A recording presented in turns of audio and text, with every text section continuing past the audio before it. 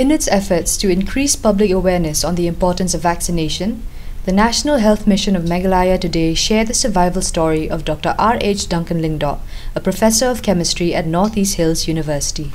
In his appeal, Dr. Lyngdoh encouraged the public to get the vaccination as a measure to contain the severity of the virus in the case of possible infection.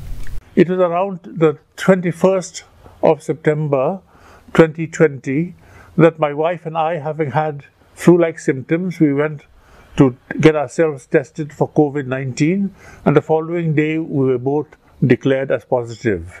So as a result, I had to be hospitalized on account of my comorbidity of asthmatic problems, but that had put my entire family at risk. So my entire household of 10 members, including house workers, were all tested for COVID-19, and on account of that, we're all found to be COVID-19 positive. In a few days' time, my mother, aged 90 years old, was also admitted to the Supercare Hospital, and we both entered into the same room on September the 29th. So treatment for our COVID began, which was successful, and on October 6th, both of us were discharged, deemed as recovered from COVID-19. And I went down for my COVID-19 vaccination just 3 days ago. I got the first shot. My wife had got it last week, and so did my mother and father-in-law. And all of us are quite fine.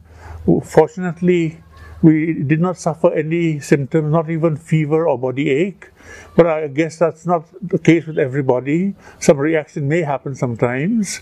But I do believe that the benefits quite outweigh whatever risks that may be entailed in this process of vaccination. Therefore, would encourage everyone who is in this beloved state of Meghalaya to undergo this COVID-19 vaccination with the faith that it will not only protect them, but in the event of their being infected even, it will definitely greatly decrease the severity of the illness.